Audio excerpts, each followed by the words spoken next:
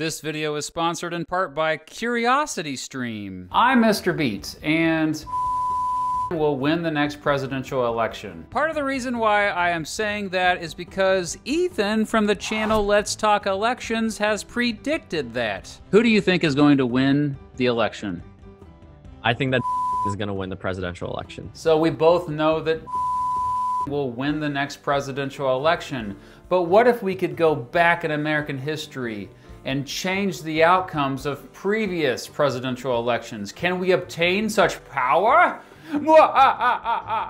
Ethan and I dorked out recently by playing a game called The Campaign Trail. It's on a website called American History USA, and in it you basically just pretend like you are different candidates running for president in real historical presidential elections. You can pretend to be real candidates and get to choose your running mate. You answer questions about your platform and positions and choose which states to visit. There are lots of alternate history possibilities. We both chose to play the election of 2016 and the election of 2012 and two other elections of our choice, and then we met up to compare our results. All right, so yeah, let's get into our results of the game. I think we should start with the 2016 election. I played one on the plane today because I tried to win on impossible mode, and I did.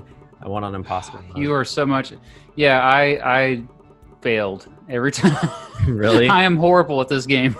These are all of our choices. We got 2016, 2016 alternate version, 2012, 2000, 1988, 1976, 1968, 1960, 1948, 1916, 1896, 1860, and 1844. I've seen some people do like landslides on impossible mode, so. What are your opinions of this game? Well, this game is pretty binary, but there's 4 options. The certain answers that you give aren't the ones that I necessarily think are the best. Some of them sort of lock you in a predicament where there is no right answer. It's just sort of what appeases the voters the most.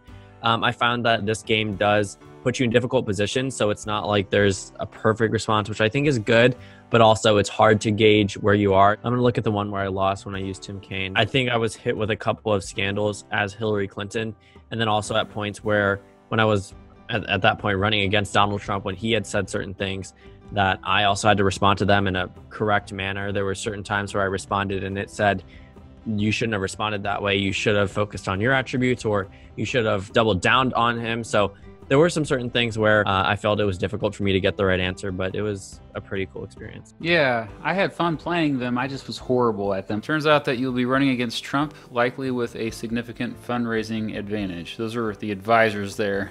The FBI director, James Comey, has handed down a severe criticism of your email practices while Secretary of State, though he declined to recommend any indictments. Do you have any comments?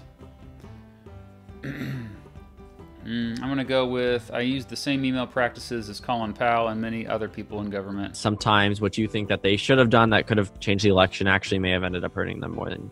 Yeah, I had Bernie Sanders run with Hillary Clinton, but it seemed like a lot of the progressive voters were just not buying it. The differences between us are much smaller than the things that unite us.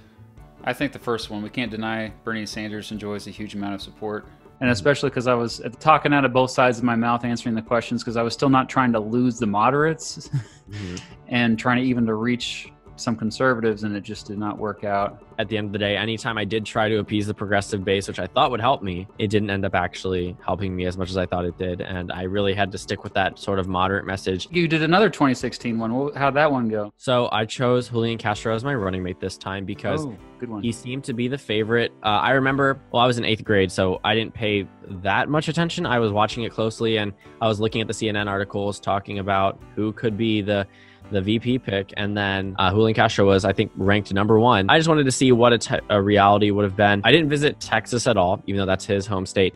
I visited Florida and also the Rust Belt, and I think I gave a little bit of attention to Arizona, just because that was a state that the Clinton campaign did try to make a play for, and I ended up winning on impossible mode with 308 electoral votes.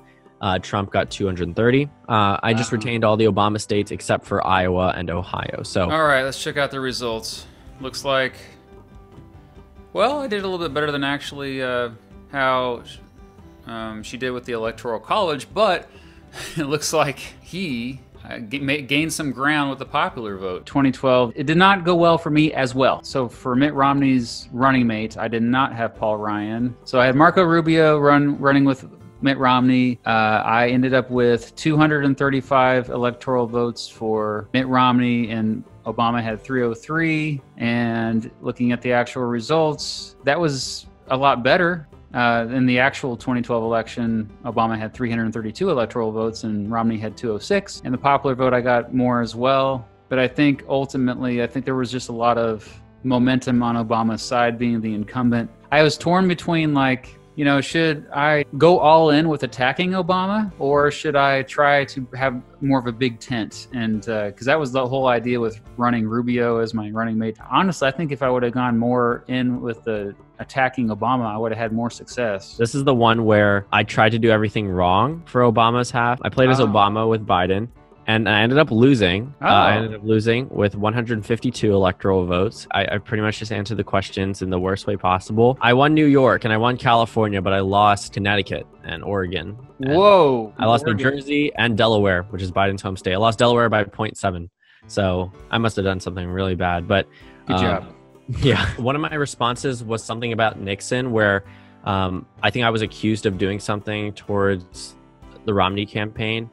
And I just answered it saying, like, didn't Richard Nixon invent this strategy, question mark? And it was two answers that I could have done. And I think one, I think they were giving it to me as sort of like a, you know, you can escape. There's another one with Minnesota, and I think I blamed something on like the Canadian border. I did the 1988 election because I knew that Michael Dukakis had a pretty bad campaign overall. Like, if he would have focused more on pointing the finger at Bush Sr. and associate him more with the negative stuff of Reagan, I think he would have had more success. And I tried to do that when I played the game. This is the one where I did worse, actually. George H.W. Bush got 472. This is the one where my own bias was I think hardest to ignore, because I kept answering questions as if like, well, yeah, the death penalty is bad, because I'm personally against the death penalty. And today that's kind of the national dialogue. But back in the 1980s, more Americans were for the death penalty. And so, I ran with Jesse Jackson too, I should add. And that was another reason why I didn't do very well, because Jesse Jackson was apparently too far to the left. So I did the election of 1860, which is pretty much my favorite election in American history, just because it was so consequential.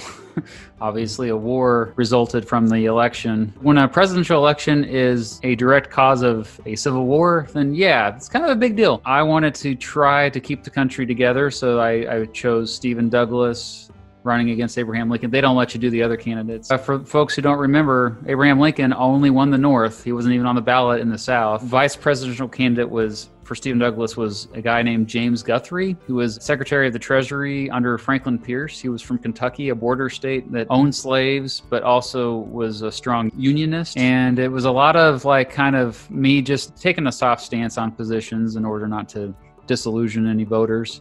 A lot of Southern voters, it was just lost, so I didn't focus on them. Like, they're not going to vote for me anyway. Mm-hmm. So I mostly it was just like, oh, Lincoln he's a radical, okay? I think the results ended up being very similar to how it actually went. However, I did get him 2 more electoral votes, so I was proud of that. I got him 14 electoral votes, and he only actually got 12 in real life. So you did you play the election in 1960? Yeah, this is the one that I have up, but the problem was I chose Herbert Humphrey as my running mate. Essentially, they told me that because I chose him that I completely pushed away the South. And there's this other guy who was in the race. His last name's Byrd. I think it's Robert Byrd. Robert Byrd, yeah. He was a segregationist. Did you play any other elections? I mean, I've been using this website since like 2017. So I'm pretty sure I've played like a fair share of them, but I don't have my results with me. That's okay. What's one that you remember? I think 2000. It was very weird because you're working with like a Clinton map 4 years prior, and this reshaped the entire electoral map after Bush's first election. So okay, as fun as playing the campaign trail is, the game surprisingly does a mediocre job at emphasizing the most important thing that predicts election results. After this brief and awkward cut to this video sponsor, I will explain what that thing is. But first, maybe pause the video and type it in the comments to see if you got it right. If you are watching this, you like learning. So hey, did you know that there's a wonderful place on the internet where there's nothing but fascinating educational content? That'd be Curiosity Stream. It's smart TV for your smart TV. Ha ha ha. Get it? Anyway, CuriosityStream has thousands of streamable documentaries and nonfiction, award-winning exclusive TV shows on topics like history, nature, science, food, technology, travel, and more, with more than 35 collections of curated programs handpicked by their experts, streamed to any device, anytime. I recommend the series American Icons to start off with. Try it out by visiting the link on the screen and in the description of this video. Use code MrBeat to sign up and get it for just $14.99 for the whole year. Thanks to CuriosityStream for sponsoring this video. Okay, what's the most important outcome determining an election? It's the economy, stupid. It's the economy, stupid. It's the economy, stupid. It's the economy, stupid, right? At the strongest economy in the history of our country. No matter what the election is, even this one, the thing that people care about the most is whether or not they can put food on the table. And if you just look at the economic data, you can predict who will win the next election. But which economic data? Well, first of all, we only have fairly reliable economic data since the 1940s. Second, it's always about comparing that data. Comparing data from the election year to the data from the year before the election. So what do we look at? Nate Silver once put together a set of 43 economic indicators and ranked them by how reliable they were predicting the next president. At the top of the list, the ISM Manufacturing Index. Obviously, the ISM Manufacturing Index. Wait, what's the ISM Manufacturing Index? Apparently, that's a way to measure manufacturing activity based on a monthly survey by the Institute for Supply Management, or ISM. Okay, so who are these folks taking this survey? Purchasing managers at more than 300 different manufacturing companies. So is it safe to say that if the ISM Manufacturing Index has gone up since the last election, then the incumbent gets re-elected? And if it's gone down, the challenging candidate gets elected? Well, not quite. Silver admitted that all of those indicators were individually not that great at predicting who would win the election. However, we do have some economic rules that work quite well.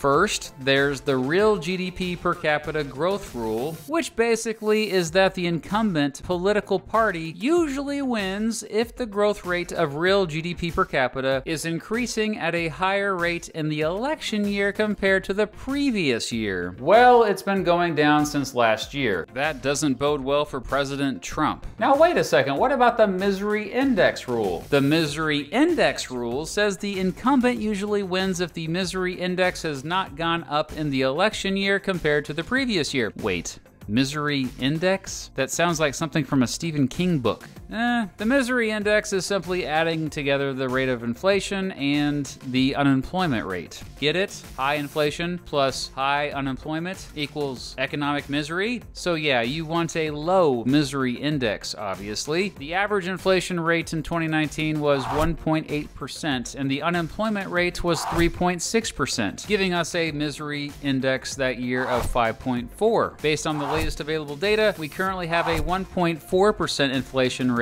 and an unemployment rate of 7.9%, giving us a current misery level index of 9.3. The misery index has gone up by 3.9. Again, not looking good for President Trump. This leads us to the guaranteed loss rule. The guaranteed loss rule says if both the real GDP per capita goes down in the election year compared to the previous year, and the misery index has gone up in the election year compared to the previous year, the incumbent will lose. Based on the GDP per capita data, the inflation rate data, and the unemployment rate data going back all the way to the 1940s, the guaranteed loss rule has never failed to predict who will be the president. That's why they call it the guaranteed loss rule. So based on the data we currently have, it does look like Joe Biden will win the election. I think that Joe Biden is going to win the presidential election. Throw out everything else. It's the economy,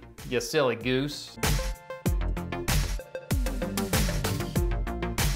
Thanks to Ethan from the YouTube channel Let's Talk Elections for collaborating with me for this video. It was fun to play that game, The Campaign Trail. I've been watching Ethan's channel since 2016, back when he was just a kid.